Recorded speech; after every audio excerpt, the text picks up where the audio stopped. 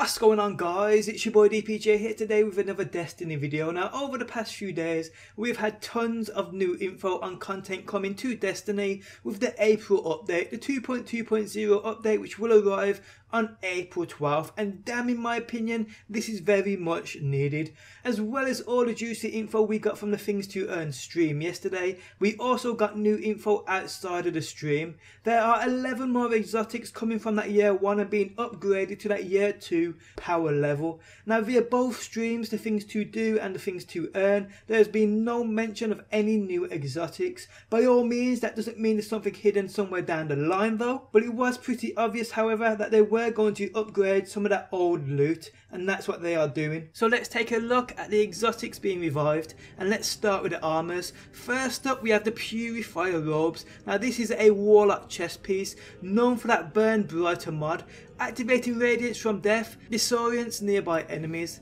Next up, we have the Sunbreakers. These are Warlock gauntlets known for that Helium Cycle mod. The next piece making a return is the Titan helmet, the Eternal Warrior, known for Resolute, provides unstoppable for Fist of Havoc.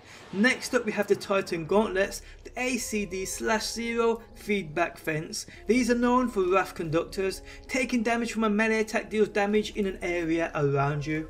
The next armor piece here is the Glass House, another Titan helmet, this one known for Bathed in Light. Blessing of Light and Weapons of Light last longer. Okay, so moving on, and there are 3 armor pieces returning for the Hunter. We have the ATS/A Arachnid, known for allowing you to zoom in for accuracy while using that golden gun.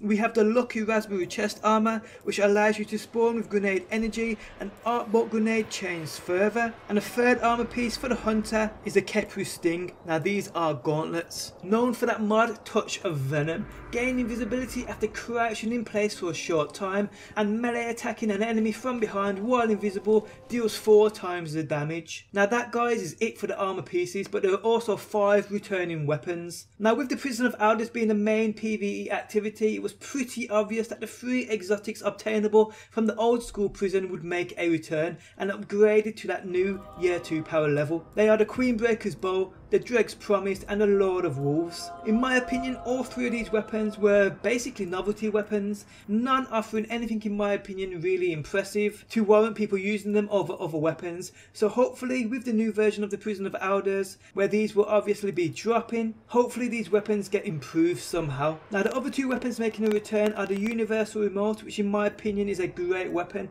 a shotgun that sits in your primary slot, and the Patience and Time, which is a great and very useful sniper rifle. And they, guys, are the confirmed exotics making a return with the April update. Besides the 3 Prison of Elders exotics, I'm guessing the others are obtainable up to a 335 coming from exotic engrams. Now, whether or not they will announce any more exotics coming with the April update, at this point in time we are unsure. I'm hoping to see the Icebreaker make a return someday though, I really am.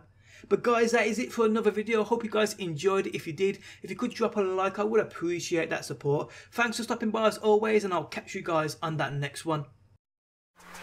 We all on YouTube every damn day, watching these vids of the brand new games. Vid after vid, many are the same, that's why you gotta go and find DPJ. Destiny gameplays, weekly snipes, heavy uploads, gonna have you a hype. Started in the UK, now he's worldwide. DPJ, go and subscribe.